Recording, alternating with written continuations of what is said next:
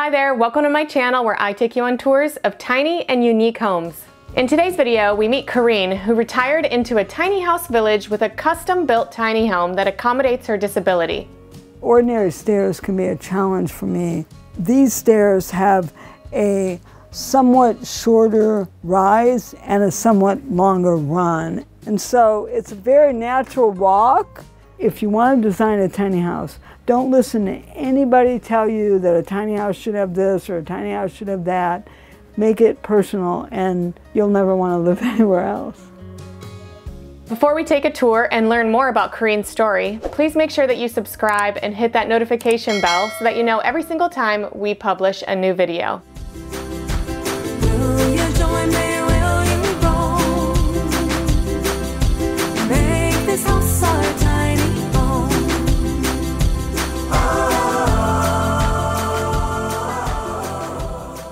Hi, I'm Corinne Corley, and this is my tiny house, Angel's Haven.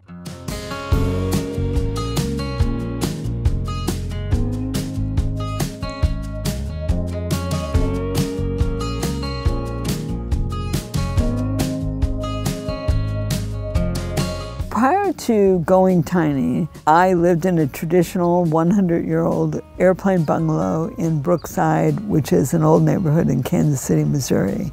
I wanted to make a big change in my life. I felt compelled to downsize. I also wanted to do something really radical. And there's nothing more radical than closing your law practice, selling your house, building a tiny house, and moving 2,500 miles. So that's what I did. I saw a tiny house on the side of the road, and I said, that's exactly what I want someone to build for me. So I got off the highway where I saw this tiny house, and it was a bakery right in the middle of rural Missouri.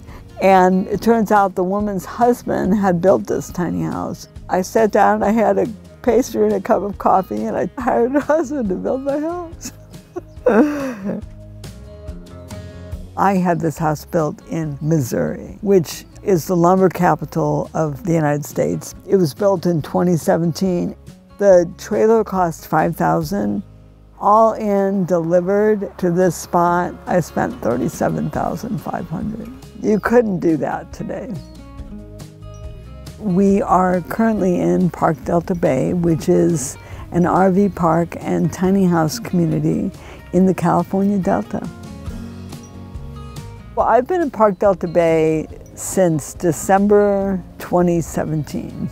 Presently, there are 13 owner-occupied tiny houses in Park Delta Bay. The current lot fee is $800. That includes sewer, water, and we pay our own electricity.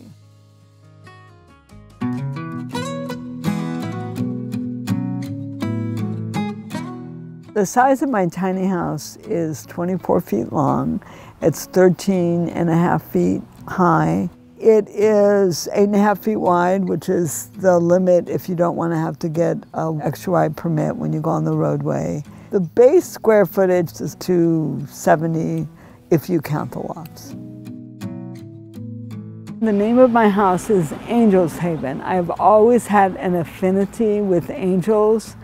This mural was painted by an artist named Alex Lesh. This mural depicts the thematic focus of a Grateful Dead song called Broke Down Palace. It's a little faded now because it was painted 2 years ago, but it is an angel sitting by a river under a willow tree, which is part of the lyric of Broke Down Palace. My little brother, Stephen, committed suicide in 1997, and Broke Down Palace was the primary song that we played at his memorial service. It's evocative of the peace that we hope that he had after he died.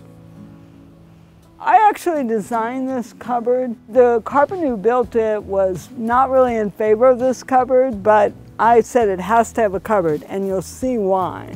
So my goal eventually is to go off-grid. I wanted to have the electrical panel accessible. And if you can see behind my ladder, that's where the electrical panel is.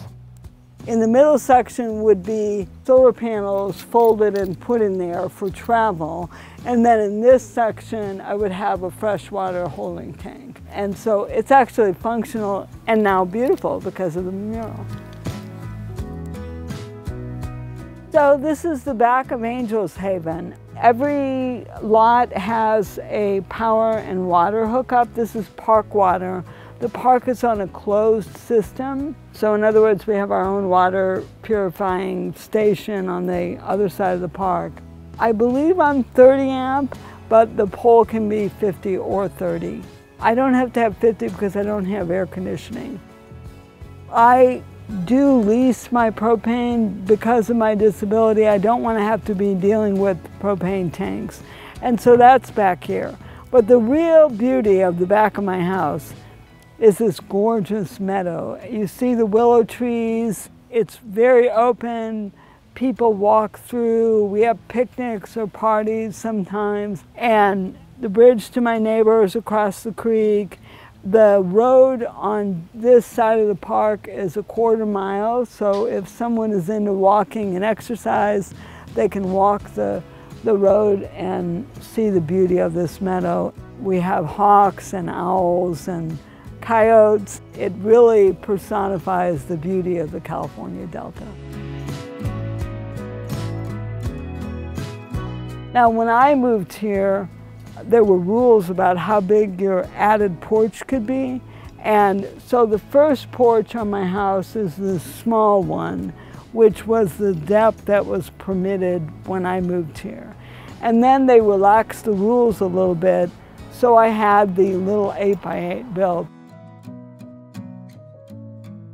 We all have gardens here.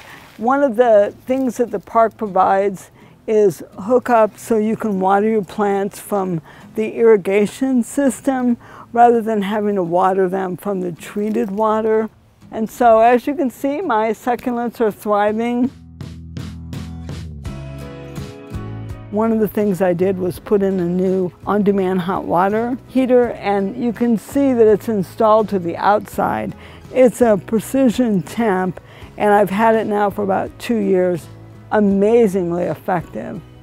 And of course, I can't forget, I really wanted to have a cedar house.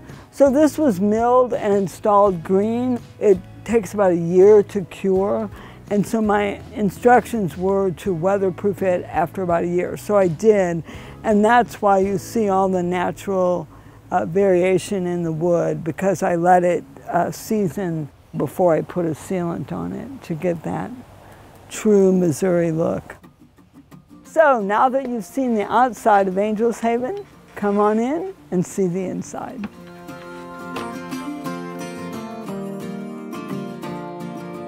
This house was custom built to my specifications by a carpenter in Missouri. As you can see, it's laid out a little differently than many people envision a tiny house. The kitchen counter is about 6 feet long, and I had to have room for this beautiful secretary, which belonged to my mother-in-law.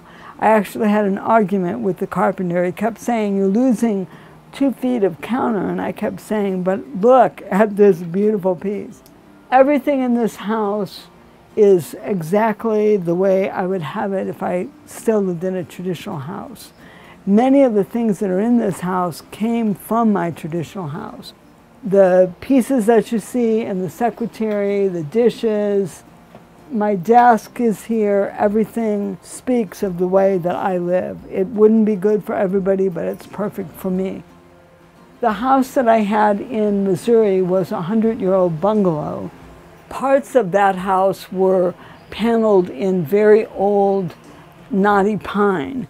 And you can see, for example, the cabinet is built from leftover pieces of the very knotty pine that were in the basement of my traditional home in Missouri. We preserved them and used them for the cabinet in the bathroom and the edging on my kitchen cabinet.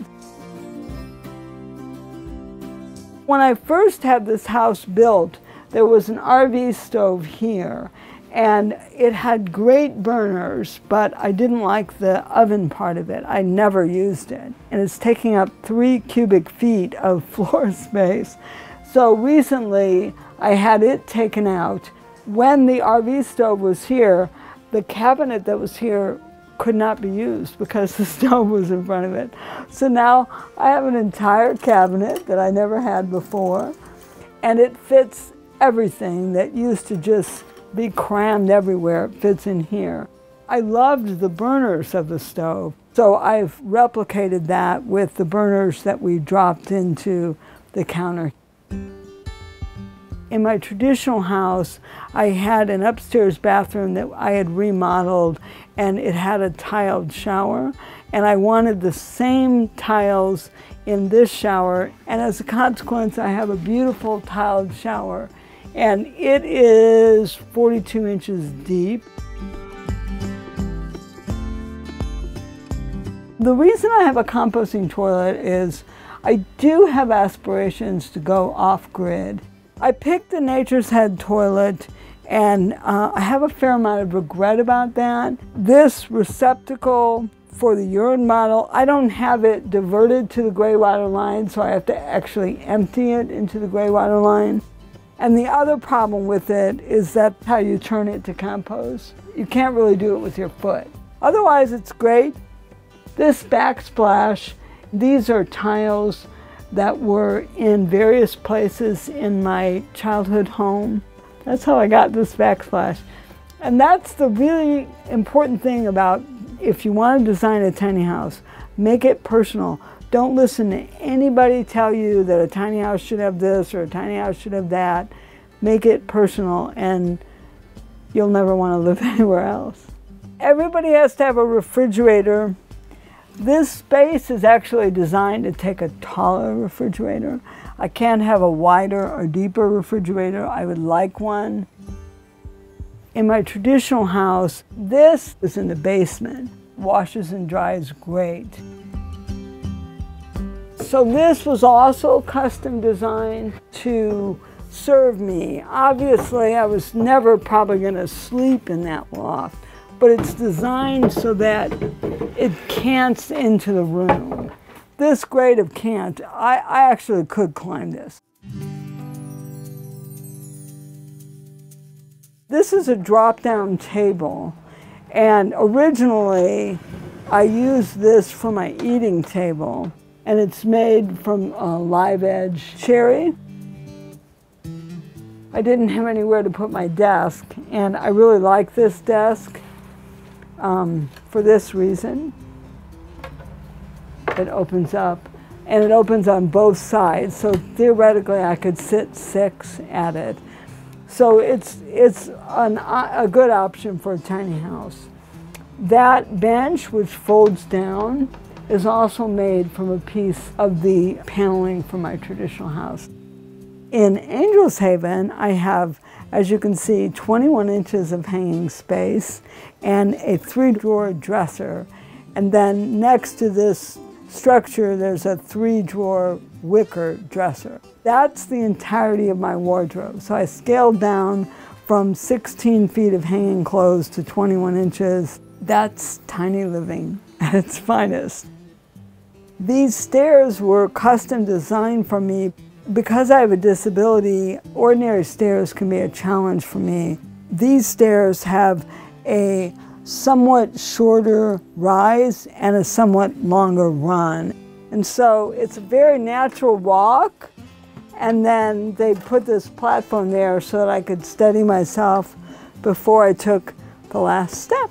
Now it's my little cozy bedroom, which I really like. Because of the way the house is canted, it's higher on this side than that side, obviously. It's 5 feet on this side and 4 feet on that side. This room is sort of an encapsule of my life.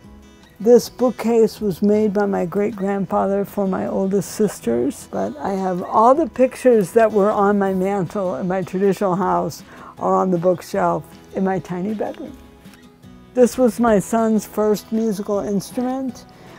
It's a German instrument. Now he plays banjo and guitar, so he moved on. But it's quiet up here. I have an east-facing window so I can see the sunrise. And it's really very peaceful. And I appreciate the fact that I have a separate space. So this is the sitting room.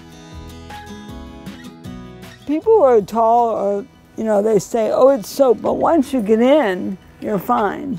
It's perfect for me, I mean. But I have people in here that are not height impaired. And this is sort of a mixture of old and new. I have an Amish table, I have an antique table. To me, it's comfortable. Some people would say it was claustrophobic, but I like it.